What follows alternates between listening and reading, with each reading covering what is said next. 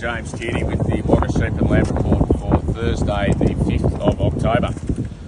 In a reduced, numbers-wise, a reduced yarding, we're back to 33,000 lambs and 13,000 sheep after a pretty general 25 mils through the area and some higher rainfall tallies than that.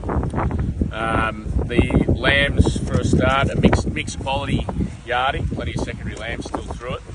About 15,000 new season lambs, so approximately half of them, in a market that was a fair way better, a long way better in fact. Lambs range from being $10 to $30 dearer, starting with the new season lambs, which are generally $8 to $15 dearer. The best heavy suckers made $166 for approximately 33 kilos. Your heavy suckers are around $5 to $5.20 a kilo. I thought your trade suckers sold well. It did vary the sale depending on where it was. It probably just eased a bit as it went, but at the peak of it, certainly trade lambs $5.30 to $5.70. And I thought the MK lambs sold very well. They're $10 to $20 dearer probably on where they've been.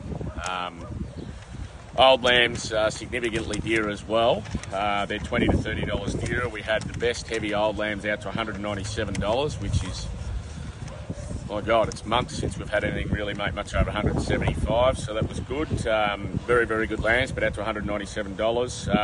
I think most of your old lambs are $20 to $30 dearer, and you might even find some that are more than that. A lot of your trade old lambs making from $100 to $130. The sheep market, well, as Brian Taylor would say, wowee, what a difference a fortnight makes. Particularly on your better sheep, they needed to be covered, but look, a lot of your good sheep are anywhere from $30 to $50 dearer.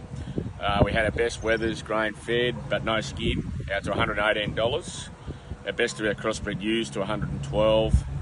And look, I think if you really want to work out most of your good mutton, it's anywhere from $250 to $280 or nudging close to the magical $3. Six-way sheep weren't as much impacted. They were certainly dearer. They're 5 to 10 dearer, but you know, they're sort of $1.60 to $1.80. So we've had a good day at Bowman, and we'll try and do it again for you next week. Thank you.